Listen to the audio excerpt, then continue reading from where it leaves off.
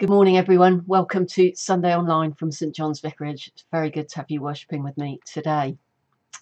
Last Sunday was Mothering Sunday, and we had our Mothering Sunday tea in the afternoon. And I'm just going to show you a couple of photos that I thought you might like. One is all the yummy cakes. Thank you so much to those of you who cooked for us. And then that was one of the families that came, 4 generations of them, and they all had a great time. So thank you to everyone who made that possible. Today is the 5th Sunday of Lent, and it's lovely to have Anthony as our preacher this morning. Let's be quiet for a moment now as we prepare to worship.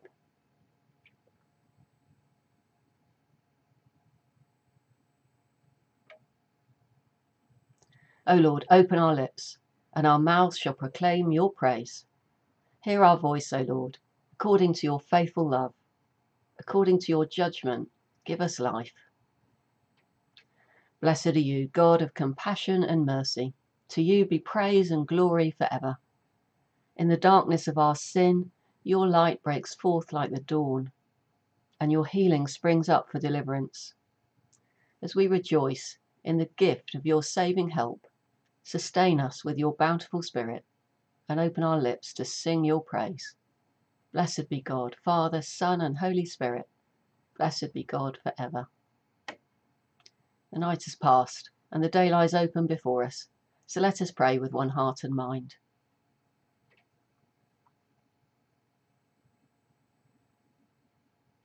As we rejoice in the gift of this new day, so may the light of your presence, O God, set our hearts on fire with love for you, now and forever. Amen. Our first reading today is read by Sylvia, and then Anthony will read the Gospel and open God's Word to us. A reading from St. Paul's letter to the Philippians. If anyone else has reason to be confident in the flesh, I have more. Circumcised on the 8th day, a member of the people of Israel, of the tribe of Benjamin, a Hebrew born of Hebrews, as to the law a Pharisee, as to zeal a persecutor of the church, as to righteousness under the law, blameless. Yet whatever gains I had, these I have come to regard as loss because of Christ. More than that, I regard everything as loss because of the surpassing value of knowing Christ Jesus my Lord.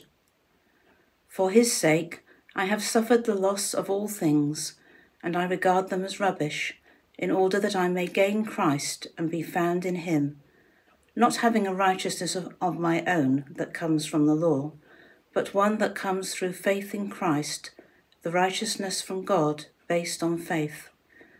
I want to know Christ and the power of his resurrection and the sharing of his sufferings by becoming like him in his death, if somehow I may attain the resurrection from the dead.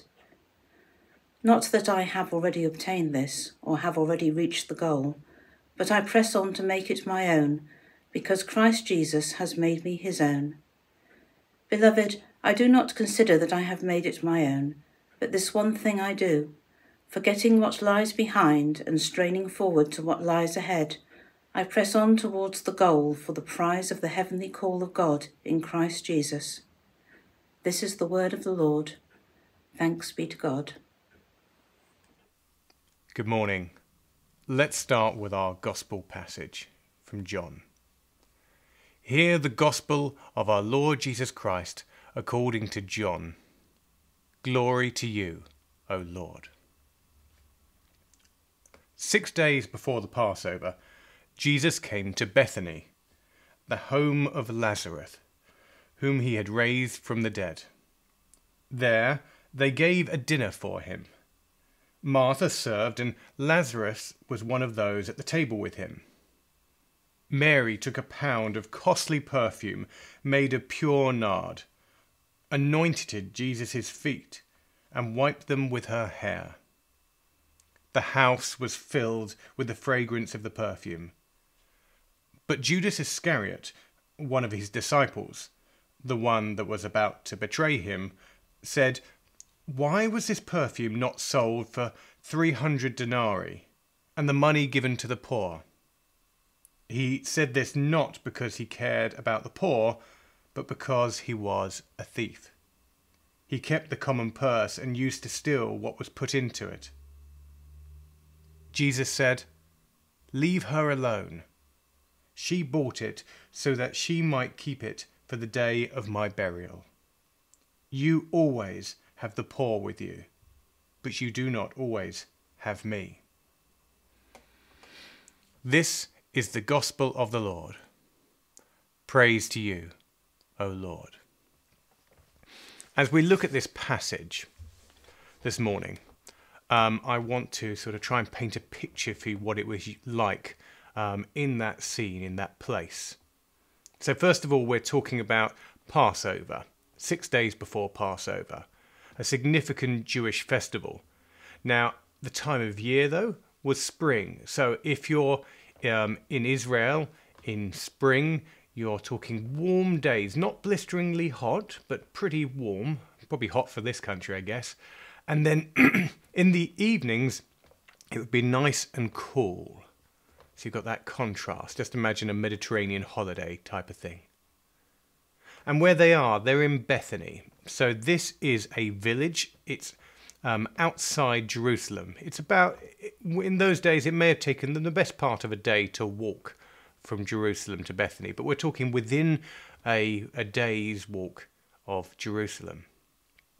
And they would have been in a village with, we're talking sort of stone-built houses, sort of that square type you sort of imagine with the sort of whitewashed walls. That's the kind of thing they would have been in.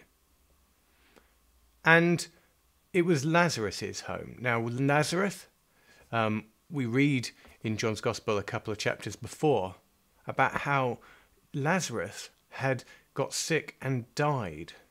And Mary and Martha had gone to Jesus and said, help us, help us. And by the time Jesus had got there, Lazarus had died. But Jesus raised him from the dead. So it's a significant place they are. And they're at dinner. So dinner means it's probably the evening.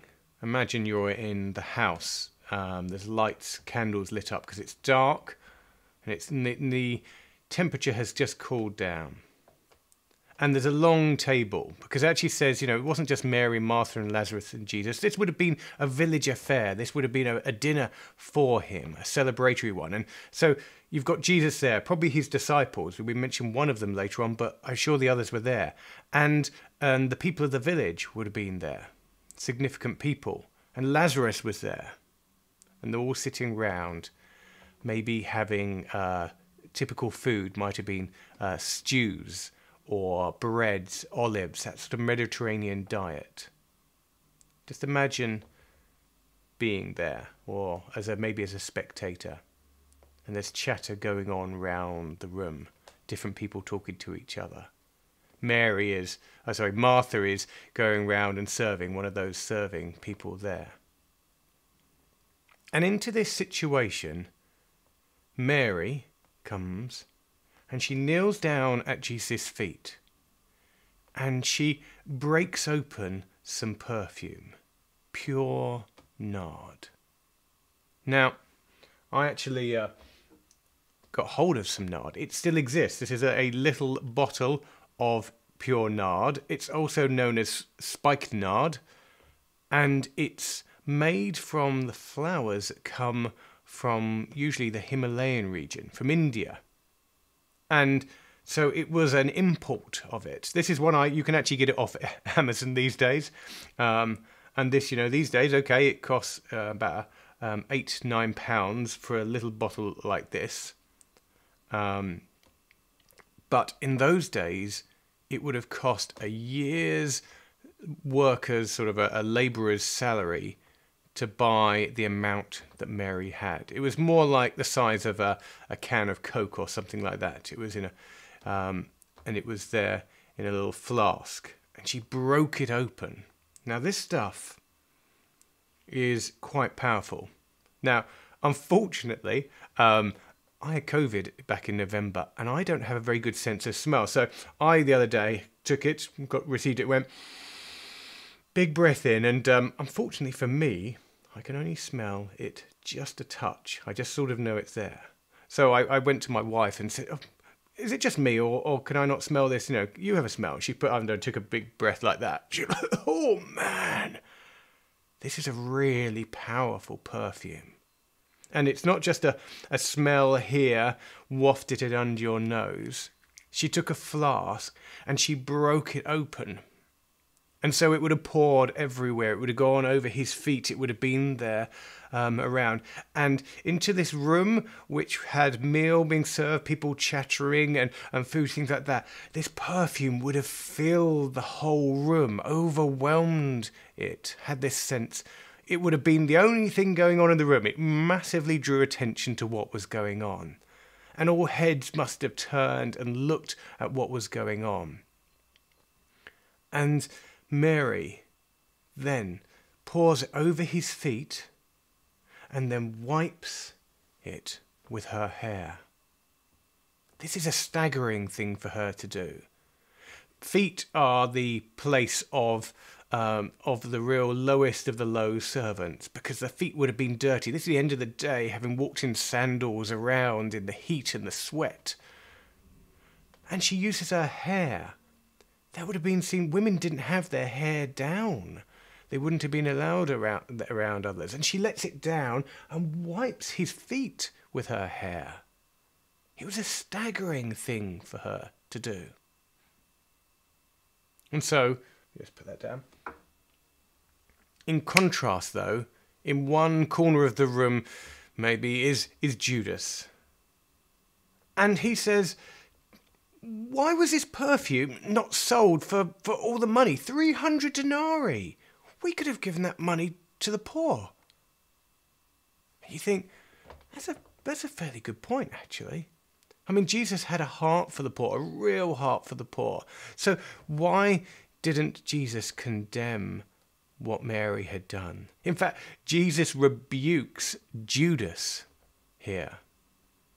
And he's not rebuking the suggestion that money should be given to the poor. Absolutely not. But Judas's thinking was twisted.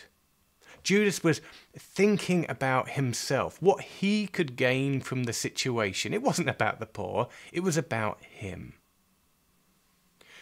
And so, in this situation, surrounded by all these other people as well, and Jesus in the middle, you have on one side, you have Mary, extravagant, irreverently so, in some ways. And then on the other, you have this selfishness, this self-seeking. One of them is all about Jesus. Mary is looking into Jesus. She's serving him. It's all about him. And the other, Judas, is thinking about himself. It's a worldly perspective he's taken. Mary loved Jesus with a passion. Why wouldn't she have? She had turned to Jesus in her hour of need when her Lazarus had died or was dramatically sick at that time, and she'd gone to him and said, I believe you are the Messiah. I believe you can save him. And he did. So Mary had a passion, a devotion to Jesus. He had saved Lazarus. And Lazarus is sitting there now. So she was overwhelmed with love for him. He was her saviour. He was her Messiah. What I wonder, though, in this situation is, what would I have done? I want to be more like Mary. But sometimes I think I may be more like Judas. I know that's a bit of a shocking thing to say, but think of it like this. I mean, I'm a bit of a rule keeper. I want things to be done properly. I don't like waste and things like that. And I think there is, in each of us, we can sometimes see and identify with being a bit like Judas in this situation. We can get caught up with perspectives views on things that are based on our own desires or based on worldly ones, and we miss the point. We're in the room with Jesus, but we're not looking towards him. It's interesting in my perspective how so often money comes into this. It did for Judas. And whether it's actually money or worldly perspectives, which is often so much about money, isn't it? Our jobs about money, and our houses about money, what we do in our activities. Our money and where we put it tells so much about where our heart is, and the Bible says that. I was reflecting on this, about where priorities are. Because earlier in the week I attended a PCC meeting. This is a sort of a group who help run the parish and make decisions about it. And at the moment the PCC is talking and thinking about its priorities for the next 5 years. And that is to a great deal, great extent, about where we spend our money. Or even our resources, our physical effort, and all that, where do we direct it to? And I found it interesting that on the one hand, we had a big group of things, of practical things that just need sorting out, particularly around buildings, things to stop things falling down, to keep things in good condition. But if you're not careful, our buildings, our way we do services, the way we live our Christian life can sometimes start to look and be about us. And then what happens to the ministry? What happens towards looking towards Jesus in that situation? Our purpose is to become a Christ-like community for ourselves and for those we look to reach out to. Actually, I was very pleased with the outcome of the discussions on this week, on Wednesday. We ended up with a list of ministry priorities, those things that are actually going to reach out to others, that are actually going to point to Jesus in our lives, going to transform us. But at the same time, we didn't forget the other stuff. No. They are now considered, we talked about them being enabling priorities. They are things now that we have to get done if we are to do the other stuff. Which means even that building stuff, even all those practical stuff, are now pointing to Jesus. Because there was nothing wrong with the buildings, as long as we just didn't consider them in themselves. It's all about pointing to Jesus. So now we have ministry priorities pointing to Jesus, and we have enabling priorities pointing to Jesus. Before, unless we enable them, it's enabling our service to Jesus, our pointing towards him, we've got it wrong. And we start to be a bit more like Judas, thinking about what we can gain, what's in it for us. And I want to give you another example. That's a church example, but I want to think about, I'm going to tell you about something in my life. So in my company, in the last couple of weeks, one thing they've done is they've got some tough times with their budgets. And so what they said is, actually, we're going to offer something called voluntary severance. And that is, if you want to leave the company right here, right now, you can sign up, and if we agree, we will give you money. We will give you money to leave, extra money. And gosh, that got a lot of people thinking hard. Do I want to stay? What do I want to go? And for me personally, I considered it and looked at it very seriously. But I found it really hard to involve God in that situation. Because as I thought it through and all the, well, what about this, what about that, it all became about risk. You know, what's the risk? What happens if I don't get a job after several months when the money runs out? How much savings have we got? Cash flow. What do we spend our money on? What are our timelines of this going to be? How would I get a new job? Will it affect our standards of living? It suddenly became about me. And that's very hard to bring God into that situation sometimes. And when we make any decisions for our lives, big or small, it becomes very hard. I prayed even for God to help me make the right decision. But the danger of that is I just say, God, will you help me out making the choices about what I'm going to spend money on, live on, and all those things. But maybe I should have gone further in my prayers. I didn't pray, what would give you glory? What would point this situation towards you? I didn't question, what do you want me to do right now? Forget me. What do you want? And I didn't ask, how should I respond to this situation in my life in response to what Jesus has done for me in my life? The relationship I have with him, because I can be in relationship because of what he's done for me. The price Jesus paid for me on the cross. For all those times I've actually been looking in the other direction, done the wrong thing. He died on the cross for me so that those could be forgiven, so that I can be in relationship. So how do I look at the choices in my life and the things I do? How do we all do that? To make sure that we focus on Jesus. That he's in the room, that we're looking towards him, that we're addressing our life and putting it before him. Our lives become an offering to him, poured out like the nard.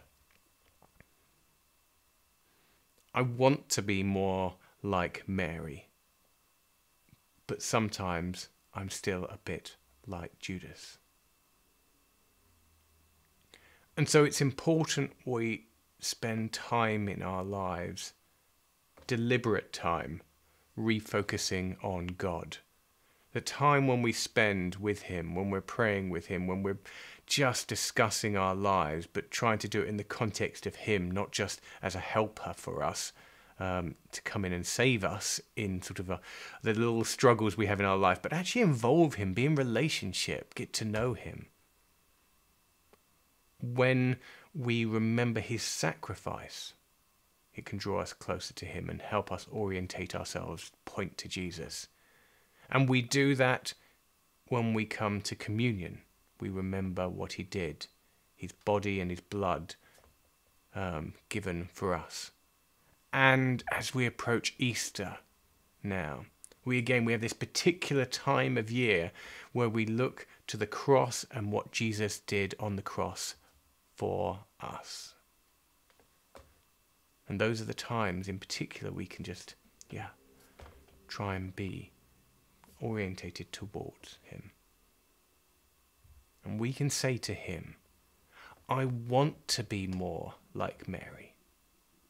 Lord, make me a bit more like Mary.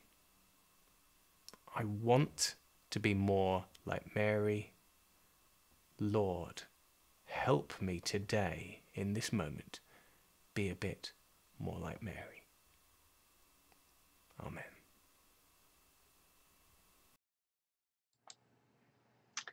Let's worship together now as Anna leads us.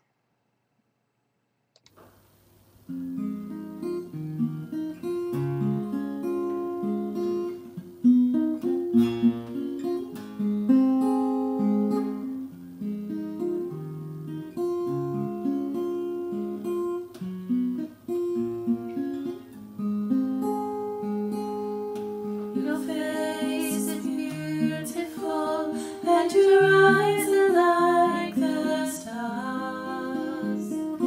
Your gentle hands of healing, there inside the scars. Your loving arms, they draw me in, and your smile brings me peace. Draw me closer, oh my Lord, draw me closer, Lord, to thee. And captivate us, Lord Jesus, set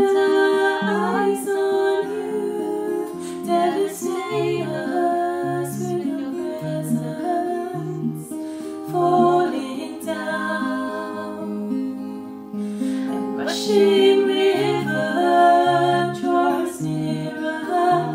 Holy fountain, consume us with you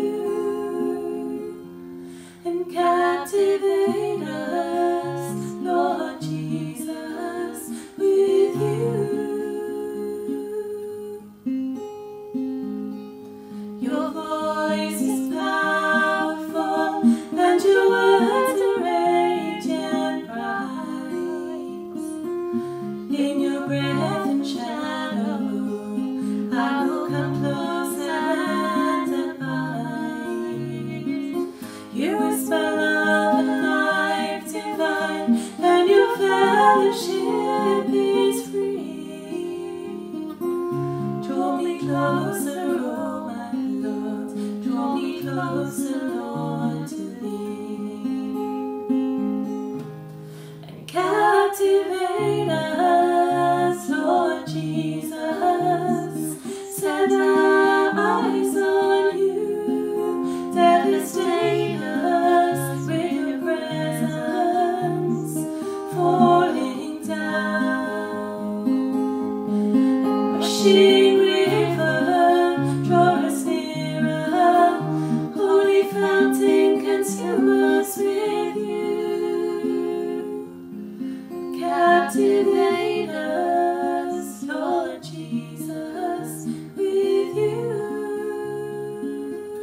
And let everything be lost in the shadows of the light of your face. And let every chain be broken from me as I'm bound in your grace. For your yoke is easy, your burden is light, you're full of wisdom, power and might, and every eye will see you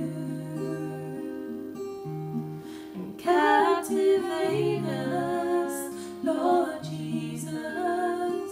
Set our eyes on you, devastate us with your presence, falling down. And rushing river, draw us nearer. Holy fountain, consume us with you and captivate us, Lord Jesus, with you.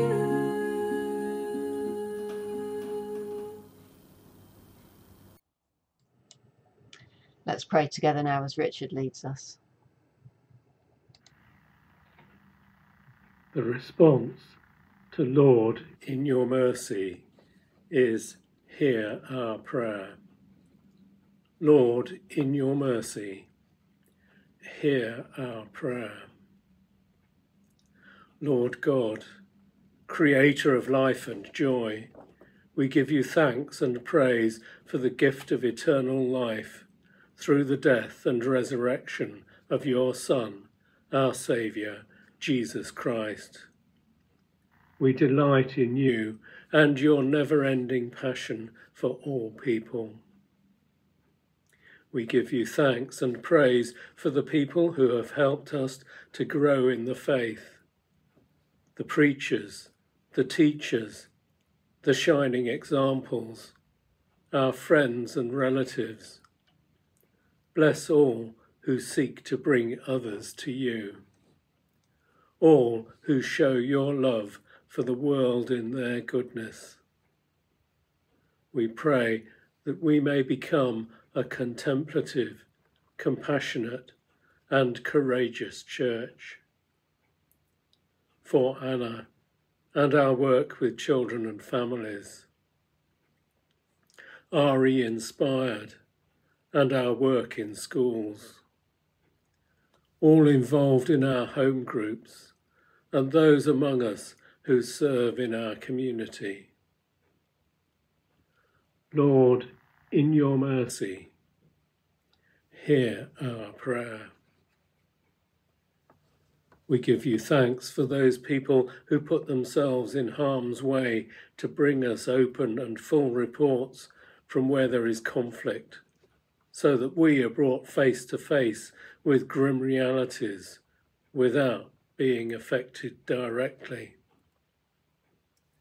We pray for all who are involved in the war in Ukraine, the military and the civilians caught up in the fighting, the refugees and all who seek to help those who are traumatized and fleeing for their lives. Lord, we ask you to bring justice, healing and salvation where there is overwhelming pain and agony. We pray for all those who have made a spontaneous personal response, collecting and delivering aid directly. May our government be as generous and welcoming as our people, acting with the urgency that the situation demands. May we all continue to be as generous as we can in the face of such enormous need. Lord, in your mercy, hear our prayer. We give you thanks and praise for the people who give their time and energy to serve our community in so many varied ways. Often swamped by the demands placed on them, your love shines through them in patience, kindness, and perseverance. Give us grace to be of service to our community in familiar ways and in ways that you have yet to show us. We pray for those organisations who depend on volunteers to do their work, and for the reopening of the 3 C's Cafe. Give us a passion for service and turn us into the Christ-like people that you would have us be. Lord, in your mercy, hear our prayer. We give you thanks and praise for those people who minister as carers, nurses and medics to people who are infirm, ill, in pain or in trouble. May we join them in that ministry as we remember those for whom our prayers have been asked, and those who we know and call to mind now.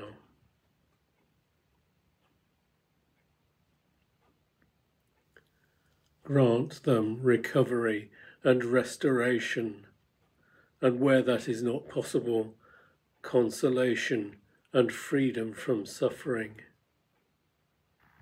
Take us out of our comfort zones to give comfort to those in need, to ease their plight.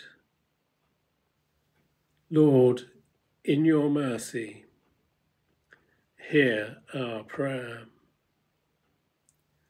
We give you thanks and praise for all who have gone before and now have their rest in your love. We remember those who have died recently.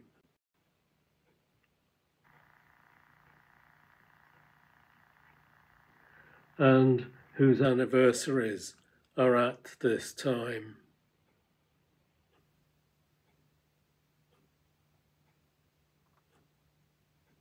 By your passion, grant them eternal rest, and may your perpetual light shine upon them. Lord, in your mercy, hear our prayer. We adore you, O Christ, and we bless you, because by your holy cross you have redeemed the world. Amen.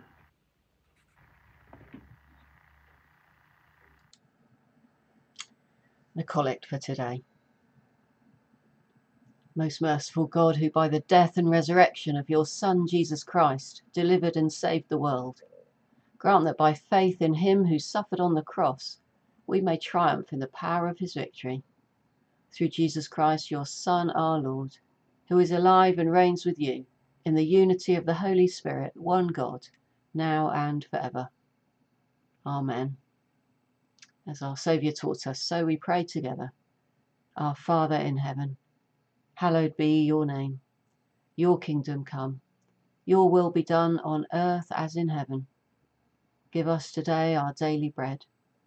Forgive us our sins, as we forgive those who sin against us.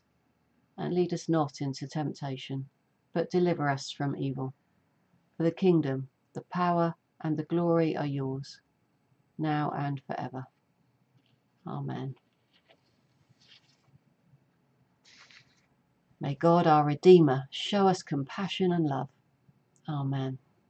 Let us bless the Lord. Thanks be to God.